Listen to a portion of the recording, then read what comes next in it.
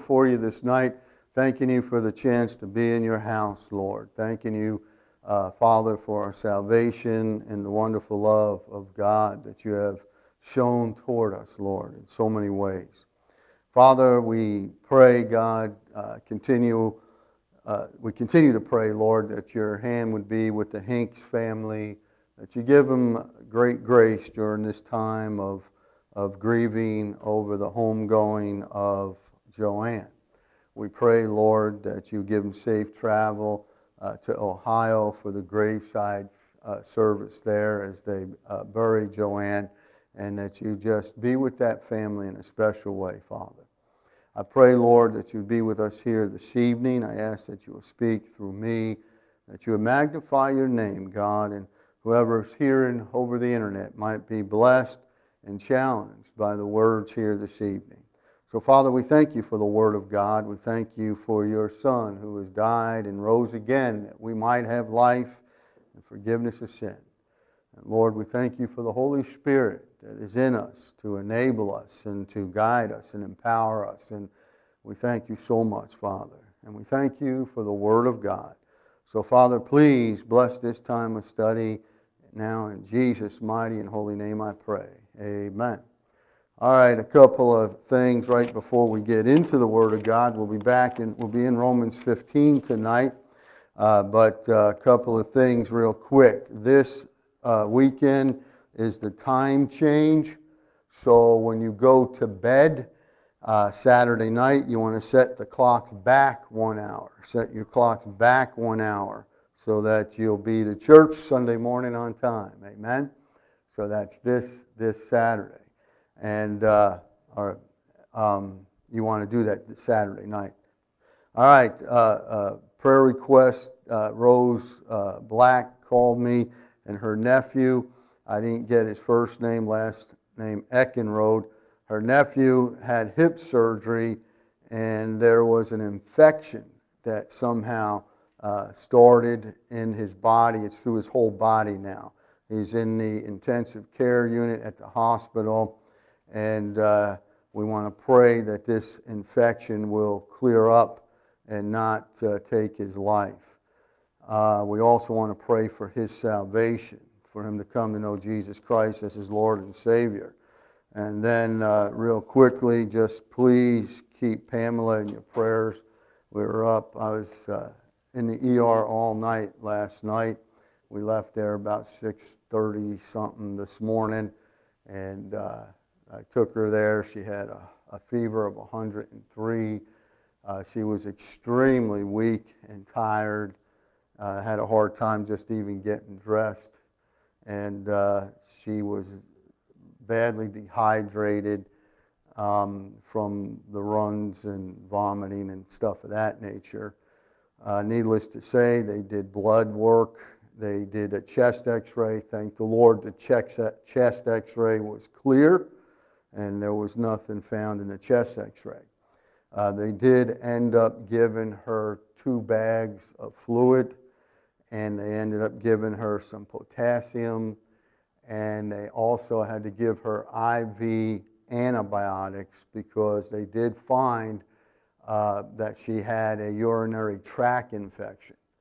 And so with COVID and the urinary tract infection, it made her very ill. And she's a pretty strong-willed person, and when we got to the ER, she asked for a wheelchair. So I knew she was not in a good way. She said, I need a wheelchair. And so they took her. They wouldn't let me in. I had to stay in the parking lot, but that's par for the course these days. But thank the Lord, she's at home resting, and she's taking some antibiotics, so we pray that that infection will clear up. All right. So we're in Romans 15. I wasn't able to be here last week. I apologize for that.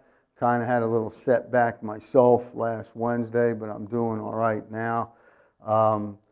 And so we're continuing our study in Romans. And Romans 14 basically started this whole discussion about things that are doubtful. In fact, Romans chapter 14 and verse 1 says, him that is weak in the faith receive ye, but not to doubtful disputations. Disputations means to argue or arguments, and doubtful means just that, doubtful, arguing over things that are doubtful. In this case, the Bible didn't speak specifically about eating meats, and there was a debate in that church. Some people felt that they could eat any meat, particularly a meat that was offered to an idol, that when that meat was sold in the marketplace, they felt there was no problem with buying that meat and eating it. Other believers felt like they should only eat vegetables and that there was a problem with it. Now, we went through the whole chapter 2 weeks ago, and so we would start on verse 15. Now, the first 7 verses of chapter 15 is still a continuation of that discussion. He says in verse 1, he says, we then that are strong ought to bear the infirmities of the weak and not to please ourselves. Now, we then points us back to verses 22 and 23. So to help us with a little bit of a review, since it's been 2 weeks, let's look at those 2 verses, those last 2 verses in Romans. Romans 14:22 says, hast thou faith, have it to thyself before God. What he's talking about, keep it in context. The context of that chapter is about arguing over doubtful things or things that the Scripture's not clear on. And the broader argument was about these meats. So if you are a person that believed that it was all right to eat meat, then fine. Have that view between you and God. Happy is he that condemneth not himself and the thing which he alloweth. What's he mean by that? It means that if you were flaunting your Christian liberty, now you are committing sin. If someone else thought they could only eat vegetables, you felt you could eat meat, and then you were going to eat that big old juicy steak right in front of them because you had the Christian liberty, now you're sinned in God's sight because you're offending your weaker brother. And so that's why he says, happy is he that condemneth not himself and that which he alloweth. If he doesn't condemn himself because he's not flaunting it. I remember back in Bible college, one of my professors, he liked classical music. That was his thing. He liked gospel music, but he really liked to listen to classical music. And one of the church members came by and the window was open. They heard him playing classical music, and oh boy, was that a big problem. This church member felt like he shouldn't be doing that, that it was somehow worldly and wrong. Now, the Bible doesn't say you can't listen to classical music. In fact, classical music does, scientifically, it has a benefit where rock music is damaging to the body. That's been scientifically proven. Flowers that have been put in a room and they played classical music, they flourished, they grew. Flowers, where they played rock music, the flowers died. That's just a scientific fact. It was an observable fact. But whether or not it's right or wrong to listen to classical music doesn't say. But his opinion basically was, I'm just be careful about when I listen to my classical music, and I'm not going to listen to it around him. Now, had he taken a view of it, I don't care what this fellow says. In fact, I'm going to start playing it when I'm in the church parking lot. Well, then he would have been sinning, amen? Even though he had the Christian liberty to listen to classical music, he would have been sinning. So that's why he says, happy is he that condemneth not himself and that thing which he alloweth. And he that doubteth is damned if he eat, because he eateth not of faith. For whatsoever is not of faith is sin. And so here on the other end of the perspective, here's that fellow that feels like he should only eat vegetables, but he's emboldened to eat meat because he sees his brother eating meat, and so therefore he goes to eat meat, but his conscience is telling him not to, and yet he does it anyway. Well, he's in sin because he's not following what his conscience is telling him. If your conscience is telling you that something is wrong, then you should not do it. If you can't do it, with a clear conscience, then don't do it. I'm going to give some guidelines in just a moment. But in verse 23, it says, he that doubteth is damned if he eat, because he eateth not of faith. He was eating that meat, but not of faith, believing I'm eating it because I'm allowed to eat it. He was doing it because this other brother was doing it, and he felt in his heart it was wrong. All right, whatsoever is not of faith is sin. So whatever you do, if you can't do it in full faith that it is all right to do it, then you're in sin, whether it's right or wrong. If you can't do it knowing that it is all right, then it is sin. And so you have to be careful with things like that. All right, so when you get into chapter 15, verse 1, he says, we then that are strong ought to bear the infirmities of the weak and not to please ourselves. So he's still basically rehashing and saying the same thing over again. We then that are strong ought to bear the infirmities of the weak. How do you bear the infirmities of the weak? In other words, you're putting it on you. All right, so here's my brother. He's offended by me eating meat, so I bear his infirmity by not eating meat. I'll do without the meat. In fact, in another place in 1 Corinthians 8, Paul says, if eating meat offends my brother, then I'll not eat meat as long as the world standeth. That's a pretty long time, amen? And so the stronger brother doesn't flaunt his liberty.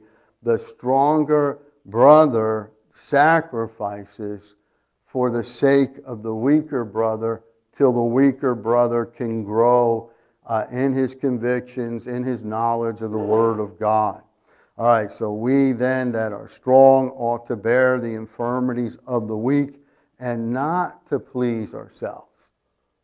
Don't please. When I got the Christian liberty to do this and it's all right for me to do this, no, you don't live to please yourself. You don't do that. Let everyone, verse 2, let every one of us please his neighbor for his good to edification. Now, he's not saying just do whatever your neighbor wants you to do to make your neighbor happy. Obviously, if it's something sinful, you're not going to do it, period. But what's he talking about here?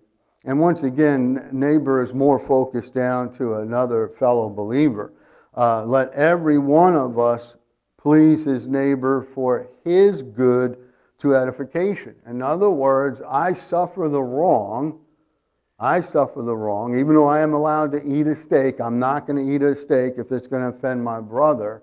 I am doing that for his good till he is built up, his edification, till he's built up in the faith.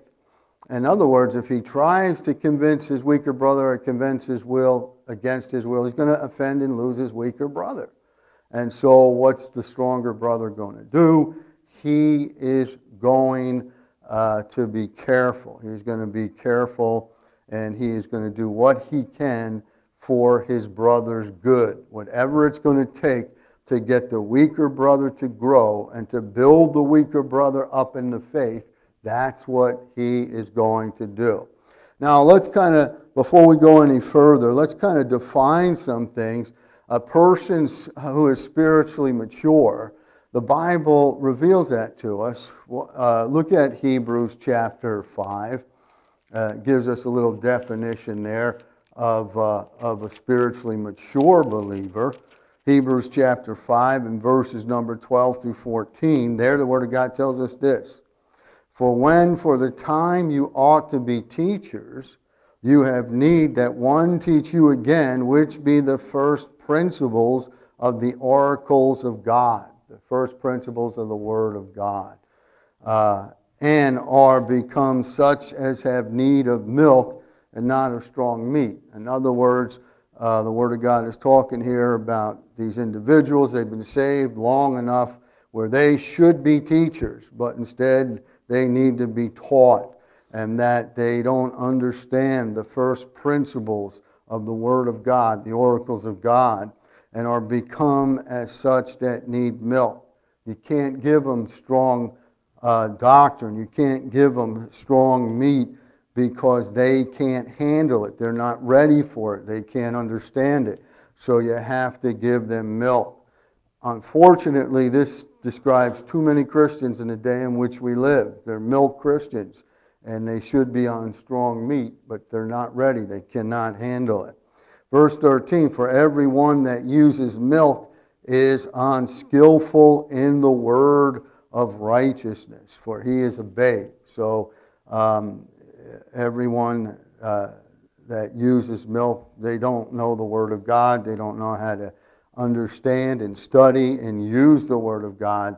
They are unskillful in the word of righteousness, for he's a babe. But strong meat, those deep things, the word of God. But strong meat belongeth to them that are of full age. Right? You can't feed a baby steak. You can only feed them formula, milk. But listen, a guy like me, get that milk out of here. Baby formula, forget that. I want a steak. Amen. And this is spiritually, this is what it should be. But strong meat belongeth to them that are of full age, even those who by reason of use have their senses exercised to discern both good and evil. So the spiritually mature brother, the strong brother, is the one that has his senses exercised. He has discernment. He has the ability to discern between both good and evil. So your strong brother can do what? He can determine what is good, what is evil, and what doesn't matter. And there's certain things that are good that we need to have part of our life. There are certain things that are evil that need to be out of our life. And then there are other things that don't matter. They just don't matter. And unfortunately, we spend too much time arguing over the things that don't matter. Amen? All right, what about that weaker brother? Once again, the weaker brother is characterized by a tender, oversensitive conscience. They just get real convicted real easy about things, and things that aren't even necessarily bad. And so that's the weaker brother, that's the stronger brother, that's the difference. Now, once again, as he's still talking to us about this subject back in Romans 15 and verse 3, he says, for even Christ pleased not himself, but as it is written, the reproaches of them that reproached thee fell on me. And so here's the example of Christ. Whether you're a weaker brother or whether you're the stronger brother, we all need to follow the example of Christ. For even Christ pleased not himself. Amen? He pleased not himself. But as it is written, the reproaches of them that reproached thee fell on me. The reproaches. That word reproaches, it means slander, false accusations, insults, shame, disgrace. That's what it means. He took all that. Now, there's a couple of views here. Let me give you the two different views. One view is because the Pharisees and the scribes had a bad attitude against the true God of the Bible, and they were very religious and active in what they were doing, but obviously they were rejecting the true God and rejecting Christ. And they had all the stuff that they added to the law. And so because Jesus was coming and telling them the truth, they were getting upset. And when they were getting upset, what did Jesus say? Jesus said, the things that I speak are not my own, but I speak what the Father gives me to say. Basically is what Jesus tells us in the Gospels. So when they heard what Jesus had to say, they start cursing Jesus. They start giving Jesus a hard time. Now, in reality, they were cursing who? They were cursing God. But Jesus was enduring the ridicule. Amen? He was enduring the ridicule. Now, another view on this, the reproaches of them that reproached thee fell on me. Some look at it from the other aspect of how Jesus took all the harassment that his shielding the disciples from. In other words, as he had the disciples around him and as they were preaching what he told them to preach, and they would go from village to village. They weren't often welcome, and they were met with harassment, and Jesus would take that. Jesus would take that. Instead of letting them reproaches fall on his disciples, he got in the way of that and took it on himself. And so whatever way you want to look at that, either way is fine. And it just simply means the reproaches of them that reproached thee fell on me. It's another example of suffering the wrong. Suffering the wrong. Christ was in the right, but yet he suffered the wrong for the sake of truth. For even Christ pleased not himself, but as it is written, the reproaches of them that reproach thee fell on me. And that's a quote from Psalm 69:9. I think it's John 15:18 that says, if they hate you, ye know that they hated me before they hated you. And so, always understand, if people reject us, they're not rejecting us, they're rejecting the God that sent us. They're rejecting the Christ who gave us the message to preach. And so, and if they rejected him, they're going to reject us. Now, he gets into this thing about the scriptures being our example. And he says in verse number 4, for whatsoever things were written aforetime, those are the Old Testament writings. And basically, but when Paul is penning Romans, there isn't too many New Testament books yet. So their primary scriptures are the Old Testament at the time of Paul's writing here.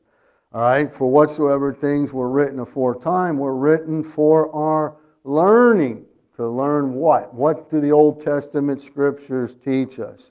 That we, through patience and comfort of the scriptures, might have hope. So when we study the Old Testament, we learn patience is important. Nothing happens overnight. Amen? This is the problem in the society we live in today. Everything is instant. Everything is drive-through. And we even try to get our spirituality that way. And you cannot do it. You cannot do it. It takes patience. It takes patience with dealing with people. And believe me, after 26 years, I've had to exercise an extreme amount of patience, and I still to this very moment do, and it is not always easy. But the Old Testament teaches us that patience in our walk, patience in our waiting on God. Sometimes people in the Old Testament prayed a long time before God intervened. We've got this crazy view about Job that somehow after a week or so, Job was good to go. No, it was probably months longer, maybe even longer, before Job was good to go, before he had that blessing at the end of Job. He suffered for quite a long time with the things that he suffered. But all these things happened so that we could learn patience, learn to. James 5:10. The epistle of James and chapter 5, there the Word of God tells us this. James 5 and verse number 10, the Word of God says, take my brethren the prophets who have spoken in the name of the Lord for an example. An example of what? An example of suffering, affliction, and of patience. They suffered affliction and they had patience in that suffering. And so we read the Old Testament, and what do we see? We see people going through things, going through hardships, and what do? You learn from that. We've got this candy store theology today that you just want it, you just name it, you just claim it, and you don't have to go through hard times. I had a guy tell me that one time. He ignorantly said to me, Bob, where's it say in the Bible we have to go through the valley? Try reading the Old Testament, amen? Who didn't go through the valley? Try looking at the Lord's life. He says he didn't have a place to lay his head. Amen? He suffered things. Try looking at the apostles in the book of Acts. They all suffered things. And they're an example for us that when we go through things, We need to have the same patience that they had. Now notice, it says in verse 4 of Romans 15, for whatsoever things were written aforetime were written for our learning. So what are we going to learn? We're going to learn patience, that we, through patience, and the second thing we're going to learn, comfort of the Scriptures. You've got to learn how to read the Scriptures, get comfort from them. You read the Scriptures, you get comfort. You read the examples in the Old Testament. You read the Psalms, right? I'm always telling people, because personally this is what's a blessing to me, is going in the Psalms. As soon as Shanda surgery went south and everything started going bad, I always keep my Bible on me. And what did I do? I started Psalm 1 and I just kept on reading the Psalms. And not only that, but that 5 days while we were in the hospital with Shanda, she couldn't speak to us, but we were told that she could hear us. What did I do? I prayed with her. I read the Scripture to her. Amen? Because there's power in the Word of God. It's living, it's quick, it's powerful. And we can gain comfort from the Scriptures. And so, for whatsoever things were written aforetime were written for our learning, that we through patience, that's one thing, and comfort of the Scriptures, that's a second thing. The result is what? 1 and 1 equals what? Might have hope. Hope in the Bible means confident expectation. It doesn't mean, well, maybe. I hope it don't rain, maybe. No, it means confident expectation. This is going to happen. How am I going to have hope? By being patient and by staying in the Word of God. The comfort of the Scriptures. So I got to ask everybody, those sitting here, those listening on the internet, do you get comfort from the Word of God? Or is the Word of God just a dead book to you? And if it's a dead book to you, I would caution you that you need to examine your salvation. Amen? Not trying to get people to question their salvation, but if this book can't speak to you, something is wrong, because the author of this book, the interpreter of this book, is living in you. We have been given an unction from the Father. That's what it says in the Epistle of John. That means the resident truth teacher lives in us. Lives in us.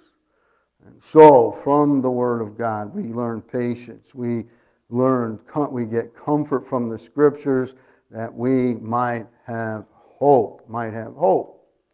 And he says in verse number 5, now the God of patience and consolation grant you to be like-minded one toward another according to Christ Jesus. The God of patience and consolation grant you, that's all the believers, to be like-minded one toward another. We need to have patience with one another. Why is God called the God of patience? Because He puts up with us. Amen. People say, well, He's got to put up with the lost. Forget the lost. He's got to put up with the saved. And all the bonehead stuff we do. And all the false accusations that believers send His way when things don't go their way. Now God has a lot of patience He exercises toward us. Now the God of patience and consolation, where is true comfort going to come from? Going to come from God. Grant you to be like-minded. In other words, have patience with one another, comfort one another, console one another. Grant you to be like-minded one toward another according to Christ Jesus. In other words, following that same example as Christ. That you may be with one mind. That you may with one mind and one mouth glorify God, even the Father of our Lord Jesus Christ. So this whole debate over doubtful things, over meat and vegetables, this whole debate was causing division in the church. And he's saying, no, listen, the church of the Lord Jesus Christ, those local assemblies, there needs to be that spirit of unity and oneness, that you may with one mind and one mouth glorify God, even the Father of our Lord Jesus Christ. one mind, we think the same thing, one mouth, we speak the same thing. Amen? And I mean, it's a shame of all the church splits that have happened throughout all the years, and most of them happen for ungodly reasons. You say, what's a godly reason for a church split? There's only one: doctrine. If a church gets in the doctrinal era, then there's going to have to be a split. But if the doctrine is pure, correct, and right, there is no need for a split. Amen? None whatsoever. That dishonors God. And so there should be unity in every church, in every local assembly. All right, so he says in verse number 6, now ye may with one mind and one mouth glorify God, even the Father of our Lord Jesus Christ. Wherefore receive ye one another, as Christ also received us to the glory of God. And so once again, he's talking about receive. And I should have highlighted this, because that word, it came up a number of times in chapter 14, verse number 3 in chapter 14, for God hath received him. Chapter 1 of chapter 14, him that is weak in the faith, receive ye. And so this idea of receiving one another, not shunning one another, not pushing one another away, not thinking we're better than the other person, but receive one another. And why? What's the example? Well, the example, wherefore receive ye one another, as Christ also received us to the glory of God. So I am to receive you in the same way that Christ has received me.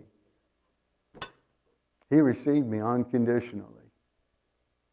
He had the offer, you want to be saved? I sure do. You want to follow me? I sure do. Come on.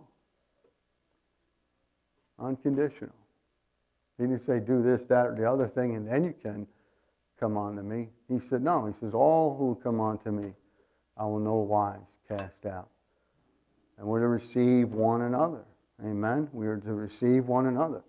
And throughout history, Christianity has woefully fell in this area of receiving one another. Receiving one another. All right, so now real quick, let me hit this. We'll start up with in verse 8 next week, but guidelines for questionable things. I mean, if it's questionable, you're not sure what the Word of God teaches it, or maybe the Word of God isn't very clear on it. Here's your guidelines for questionable things. Number 1, does it please God? This thing I want to get involved in, does it please God? Number 2, would I like the Lord finding me doing it when He returns? In other words, God's going to come back sometime, someday, some hour, moment, minute, second. And when He does, we're going to be doing something, right? Even if you're sleeping, you're doing something. But when God comes back, He's going to find you doing something. So that thing that's questionable, that you're not sure about whether or not you should be doing, would I like the Lord finding me doing it when He returns? Number 3, can I ask God's blessing on it? Can I pray in full conscience, Lord, bless me while I do this thing? Well, if you can't ask God's blessing on it, then you shouldn't be doing it.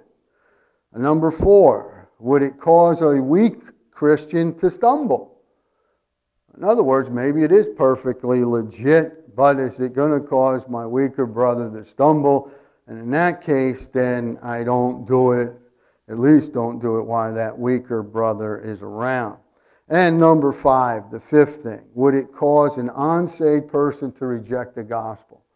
And that 5th thing is extremely important, because there have been so many people that have denied and rejected the faith simply because of the actions of those that said they were believers.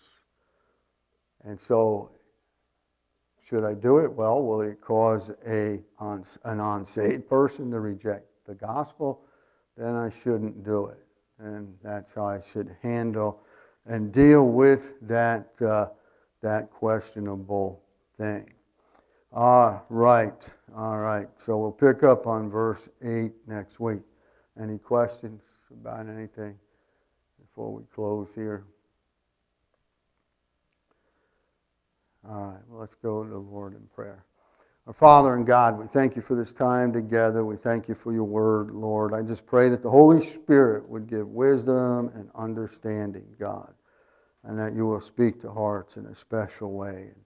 Lord, I pray that even the message preached yesterday at that funeral would still have your hand of blessing upon it, and as folks would hear it, they would be challenged and drawn into a closer walk with you, and if they're lost, that they would get saved.